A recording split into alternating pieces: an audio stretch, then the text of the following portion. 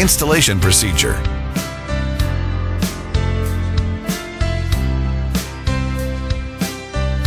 Checking installation conditions. Checking materials. Unpack the packing box and check the RTN 380AX antenna and other components. Assembling the antenna. Connect the azimuth adjustment rod and the elevation adjustment mechanical part to assemble the mounting bracket.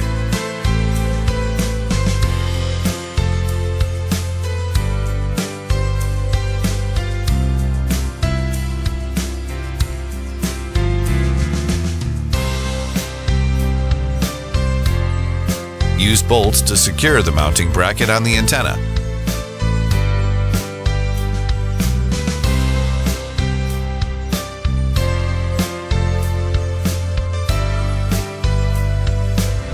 Assembling the RTN 380AX and the antenna. Apply lubricant around the antenna port on the RTN 380AX. Remove the protective film from the feed port on the antenna.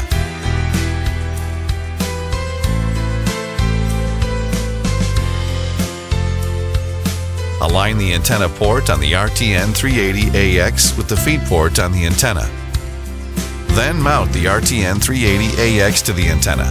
Note that ports on the RTN 380AX for cable connections should face downward.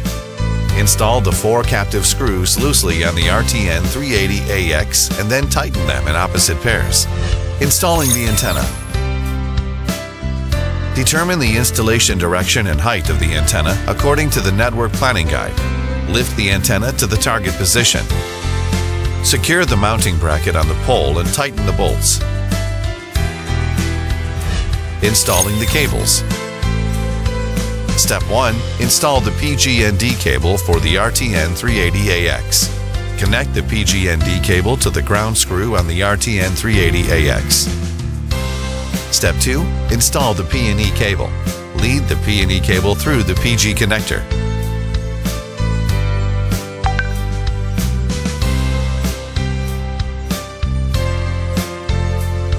Connect the P&E cable to the P&E port on the RTN 380AX.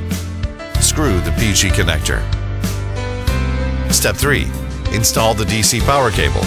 Connect the DC power cable to the PWR port on the RTN 380AX and secure the cable connection. Step 4. Install the outdoor optical fiber. Lead the outdoor optical fiber through the shell, rubber washer, and inner tube in sequence, and insert the rubber washer into the inner tube. Remove the protective cover from the flange socket and insert the outdoor optical fiber connector into the optical module.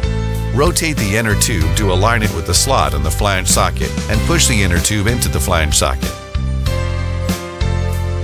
Screw the shell. Laying out the cables. Waterproof the ports.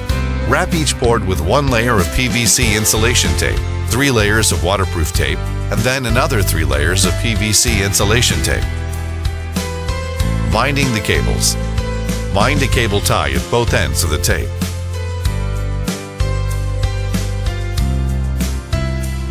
Prepare drip loops. Ground the cables.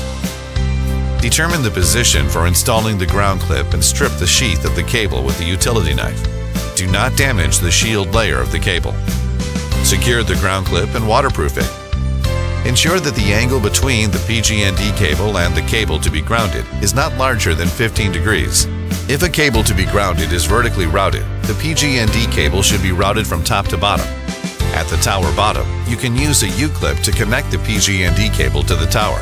Before leading a cable into a room, use an OT terminal to fix it to the ground bar near the feeder window. Labeling the cables. Route cable ties through the label and bind the label to the cable. Adjusting the antenna.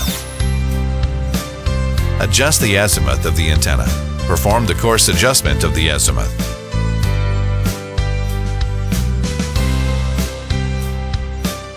Perform the fine adjustment of the azimuth. Loosen the bolt 3 and the nut 4, and then slowly adjust the nuts 1 and 2 on the azimuth adjustment rod. You can adjust the azimuth of the antenna by -15 degrees to +15 degrees. After the adjustment, tighten the bolts and nuts. Adjust the elevation of the antenna. Loosen the bolts 1, 2, and 3. Then slowly rotate the nut 4 clockwise or counterclockwise to adjust the elevation of the antenna. You can adjust the elevation of the antenna by -15 degrees to +15 degrees. After the adjustment, tighten the bolts 1, 2, and 3. Checking and tightening the screws. After the antenna is installed and its azimuth and elevation are adjusted, tighten all the screws to recommend torques.